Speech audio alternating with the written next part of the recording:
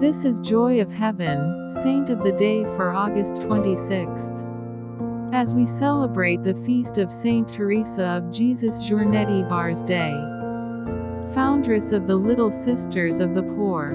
Born in Catalonia, Spain, she overcame many difficulties in her youth and eventually became a teacher at Lerida. Desirous to enter the religious life, she failed to win entry into the convent. At the advice of her spiritual director, decided to launch her own congregation. On January 27, 1872, at Barbastro, Spain, she began the Little Sisters of the Poor, called the Little Sisters of the Abandoned Age. Considerable zeal, she had founded by the time of death more than 50 houses for her congregation.